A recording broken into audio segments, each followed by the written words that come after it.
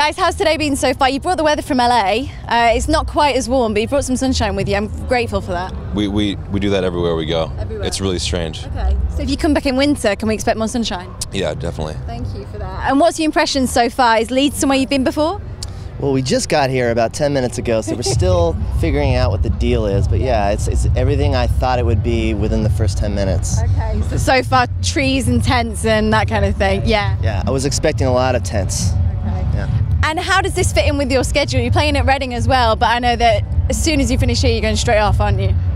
Yeah, we got to go to Paris to play Rock and Sen. It's that trinity, those three shows that are pretty amazing, but we got Paris stuck right in the middle. It's all good. They're all great festivals. Yeah, the worst places that you could be going. It's true.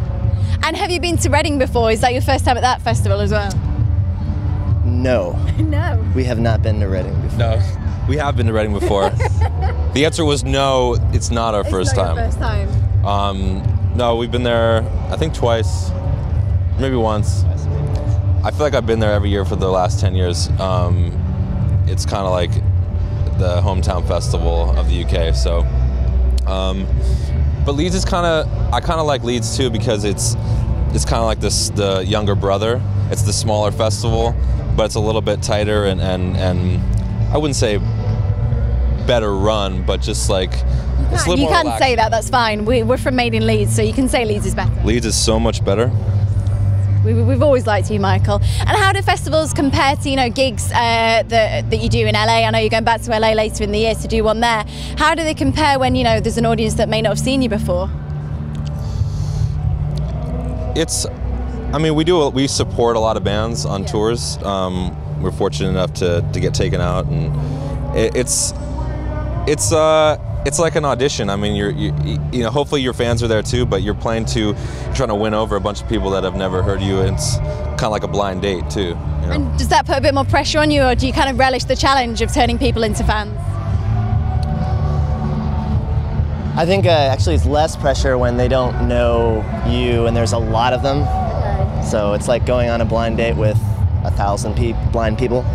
That sounds like a lot of pressure. You're saying it like that's better, but I think that would be pretty scary. It's just fun, and there's like a distance created between the crowd and the performer that is good and bad. With our own shows, it's always very, very intense for us to. We brood and think about it for weeks and months in advance, and with this it's just kind of like one after the next, and it's really fun to kind of like twist things a little bit every night. And I know from your video Vertigo, you had a few sort of scantily clad ladies there. Is that something you like to replicate in your live shows, or is that just stereotypically for the video? Yeah, we bring about 12 women everywhere we go. Just to replicate the video. Yeah, every day. It's essential, clearly. Yes, definitely. Yeah. And so, what's coming up for you after this? After Paris, after Reading, where can people see you next? On MySpace. No. Where are they going to see us next? Australia.